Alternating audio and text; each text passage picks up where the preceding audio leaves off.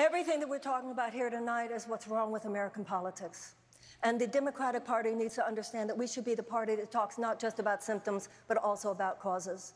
When we're talking about health care, we need to talk about more than just the health care plan. We need to realize we have a sickness care rather than a health care system. We need to be the party talking about why so many of our chemical policies and our food policies and our agricultural policies and our environmental policies and even our economic policies are leading to people getting sick to begin with. Thank you. That's what the Democratic, but I want to say more about... Thank you, Ms. Williamson. Okay, Thank you, Ms. come Williamson. back to me this time. Go ahead. Thank you, Ms. Williamson. Let's